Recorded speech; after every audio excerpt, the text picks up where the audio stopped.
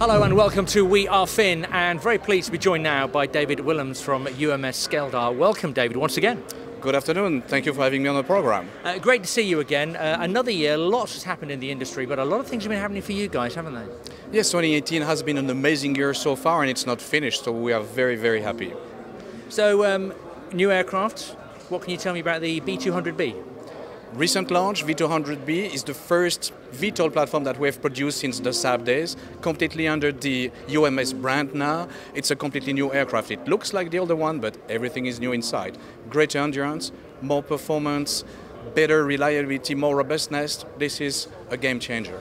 So give us some information on those specs then. This is an all-new machine. So 5 hours of endurance with full payload, still relying on our very reliable heavy fuel engines from here. And we have now the ability to integrate up to 3 different sensors at once.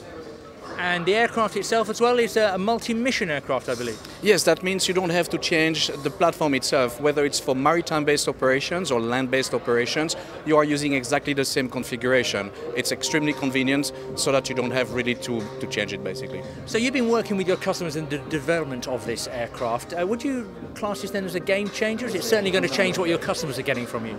For sure, I think that we have taken into account all their wishes and we have managed to include all of them today in a very simple and robust platform. This is exactly what I call by having a game changer. We are meeting finally the customer's ultimate requirements.